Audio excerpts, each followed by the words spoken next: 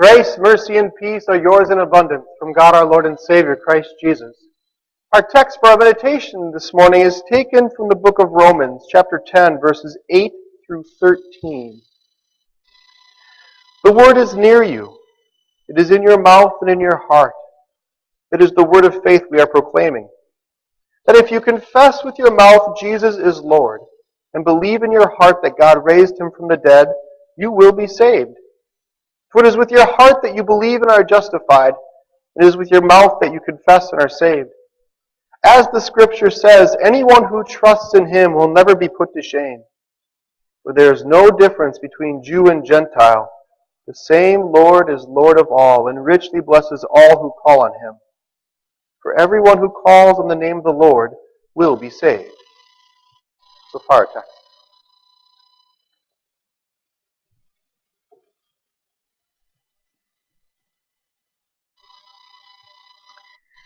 Dear Christian friends, those of you here and watching online, you heard me say at the beginning of the service that this is a 40-day wandering. Not aimlessly, of course. We are going towards something. We're going toward the cross with our God. And all the sermons during the season of Lent will follow the theme, Walk This Way.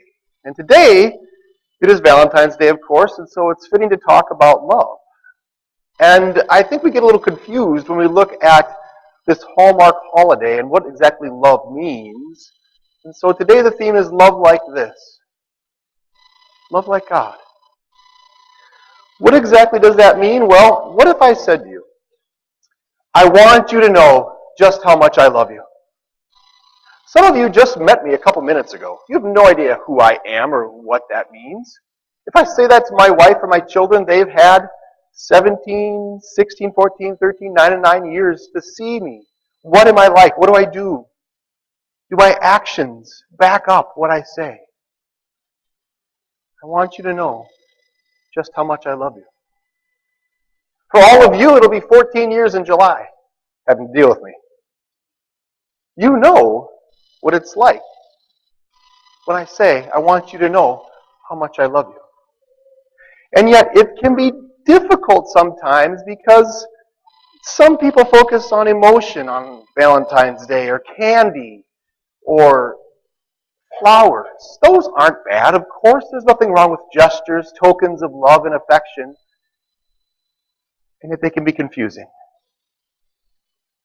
So I want you to hear my confession and my witness. From my heart to my lips, Jesus loves me. And from my lips to God's ears, Jesus loves you. I have to go into the history of St. Valentine's Day a little bit. This involves legends. It's cloudy at best.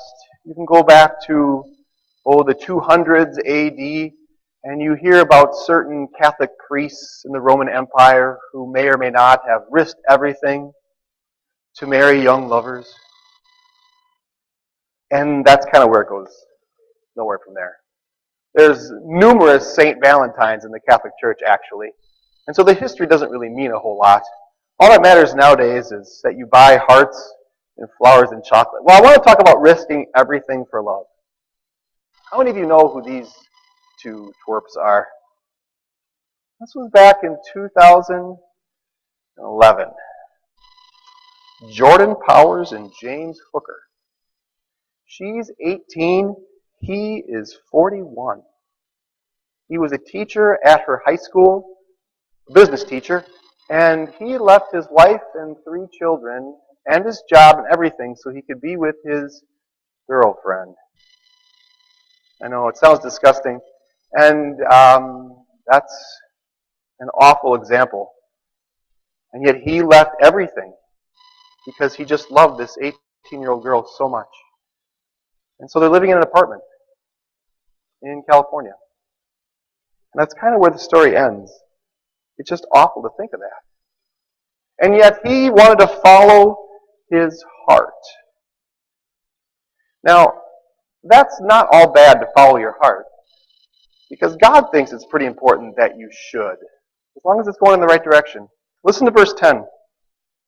For it is with your heart that you believe and are justified. It is with your mouth that you confess and are saved. When someone is about to die, when I walk up to them, I ask them for a confession. I want to hear from their heart to their lips, Jesus loves me. I don't do this because it's contrived. I want to give their chance a soul to speak. Those feelings matter a lot. Those beliefs are incredibly important. Listen to verse 9. That if you confess with your mouth Jesus is Lord and believe in your heart that God raised him from the dead, you will be saved. People have risked everything, not for the love of an 18-year-old girl. They've risked everything for their God. They've gone through life, imprisonment, martyrdom even, all for that love of their Savior. That's wonderful and awesome. But you have to know that for the extremely bad examples and the good examples, the only difference with those feelings in the heart is what they're based on. You have to go to the right foundation, and that is in the Bible. And at Star Bethlehem, we spend a lot of time taking people through exactly what that foundation is. If you just walked in off the street and told me that you wanted to join my church, I'd say, hang on. You don't know what we believe yet. So I'll spend, roughly 2 months with a person going through what we believe so that they are ready, so that they have that foundation to place that belief on. We'll carry them all the way to heaven. We spend 3 years with our confirmands going over all the teachings of God's Word in detail so that they might have a foundation to base their life on.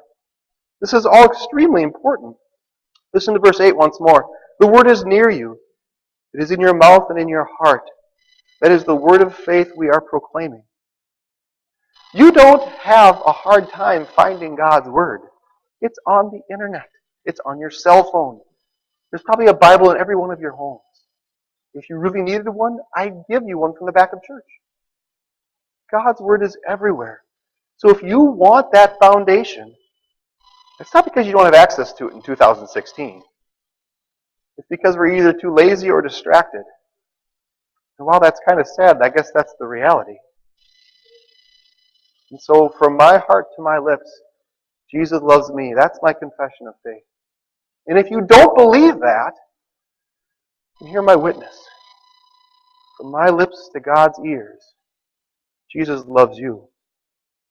One of the sad things about Valentine's Day is that it just reminds me how people trade the real love of God, the unconditional love of God, for something cheap and sometimes only physical.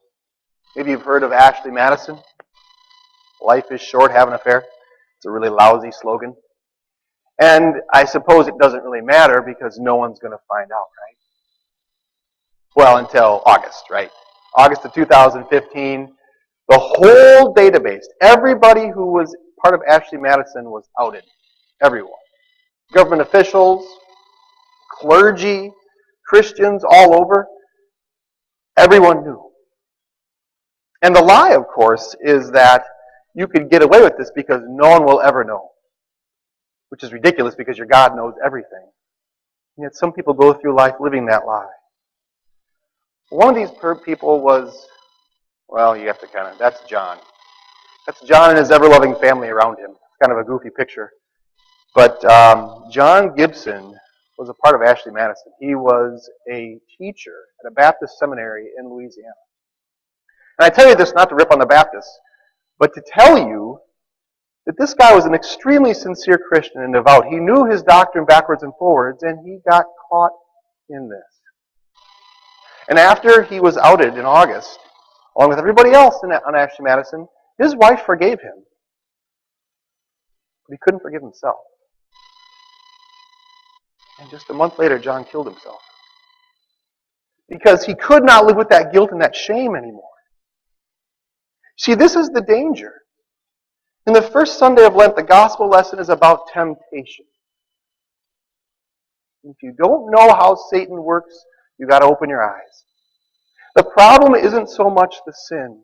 All of us sin to a degree every day. Some you could say are worse than others. And yet Satan takes that sin and then he uses his accusing power That's what his name means. He's the accuser. And he tells you that no one could ever love you. He tries to separate you, make you feel alone until you don't even love yourself. You despair of everything, including God's love. That is a horrible lie. Because what does our God say in verse 11? Anyone who trusts in him will never be put to shame. God included people who were part of Ashley Madison. And any other sin that was so great, I'm trying to use my imagination. What sin could be so horrible that you think God could never love you? And I've talked to people who have done far less in the eyes of the world than jump on a website. And they still believe that. So great is the lie. Well, hear the truth one more time. Anyone who trusts in him will never be put to shame. Never. You have to hear from my lips to God's ears, God loves you. And you have to be convinced of that, not because I'm such a trustworthy person, but because the Spirit goes with my words. And He convinces you of that love. Part of the horror of seeing middle schoolers and adolescents and your own children is the identity that they go through and getting comfortable in their own skin. We all have to go through that. And there are websites, hot or not, Tinder, you've heard of these, where you can swipe left or right in case you look good or bad to somebody else. And people actually base their self-worth on this trash. But it's true. We're so superficial in our society that whether you're skinny or fat, tall or short, smart or dumb, as if this matters. People have to know that God created them unique and wonderful. That's how God made you. And to go forward comfortable with that, not having gift envy, looking at other people saying, I wish I could be like this or that. We can change ourselves to some degree, but in some ways we are what God made us. And that's okay. He did it because He loved us. And if you don't believe me when I say that God loves you, look at what He did. Even if you don't have my 14-year-old background of my ministry here, you have God's 40 days in the wilderness of letting Satan tempt Him. You have His trip to the cross. You have His passion, where you see His love in action on the screen every week. Come back next week. Watch it again, and you'll see Him get even a little bit closer. Know that you are never alone, even if you feel that way some days, because the only person who has ever truly been alone this side of the grave is Jesus. As He hung on the cross suffering for your sins, He cried out, my God, why have you forsaken me? That is truly being alone. And because He was in your place, you will never be. You are never alone. No matter how people might make you feel small, I know kids can be mean. Adults can be mean too. You're never alone. Your God is always with you. How many of you know who that is? That is not Miss Piggy. Close, Joe. That is Denise. I did not know this. It's just horrible doing sermon prep. You learn things like Miss Piggy and Kermit the Frog, even though they were married, they got a divorce. And Kermit the Frog told the world back in September that you should follow your heart. And his new girlfriend is Denise. I know. It's horrible, Sonia. You're shaking your head. It's just, yeah. And I looked at that and I said, what if God would have followed his heart? What if God looks at you and says, this is just disgusting. With this person on Ash Wednesday, we talked about rebellion. How you know better and you still do it. Treachery, how you sin and you think no one knows. This is ridiculous. And yet God didn't follow his heart away from us. He stayed with us, even when everyone else would have left us. How great is his love? Hear verses 12 and 13 once more. There is no difference between Jew and Gentile. The same Lord is Lord of all, and richly blesses all who call on him. For everyone who calls on the name of the Lord will be saved. God is not fickle. God is faithful. That is the definition of his love. When you look at the name of the Lord, it means the faithful one, the one who does not change. His name is a form of the linking verb be, to never change. The power that is in that Hebrew language, and God took every opportunity to communicate how awesome his love is for us. Now it's changeless, always faithful, unconditional. These are the words that describe it. And so from my lips to God's ears, Jesus loves you. Those words have power. And those words can change you. Dear friends, as you walk through the wilderness, remember to walk this way and to love like this. Hear my confession and hear my witness. From my heart to my lips, Jesus loves me, I know it. That is my prayer for you on this Valentine's Day, that you would have this too. Because from my lips to God's ears, Jesus loves you. Amen. Please stand.